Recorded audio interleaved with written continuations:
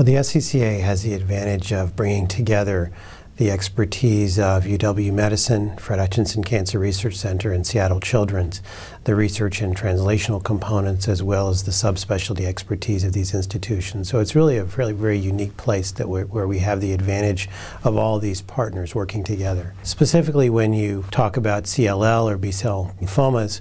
we have broad expertise as well as depth in specific subtypes of B-cell malignancies in terms of clinical expertise. And what we can bring is diagnostic expertise with lymphoma specialist hematopathologists, and then take those ideas back to the laboratory or back to the clinical research team to say, how can we improve the lives of patients that suffer from these diagnoses, and in a very specific, focused way. There's a very diverse population of diagnoses with CLL, indolent lymphomas, aggressive lymphomas, Hodgkin lymphoma, some of which we're trying to focus on maintaining a high cure rate and reducing the toxicity, where others we are really trying to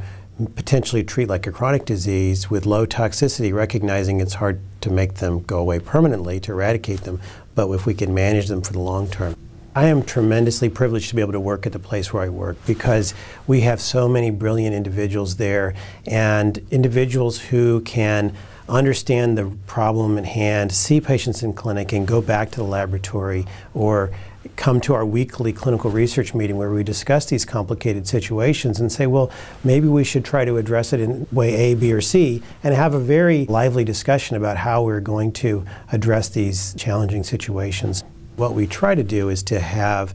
a research option, a clinical trial option for every patient that comes in the door. And there are various ways to get a second opinion. The traditional way is to actually come to Seattle, sit in the clinic, have us talk to you about your diagnosis and make recommendations. There are many other ways that are also informal where your physician can contact us, and we're very happy to help with care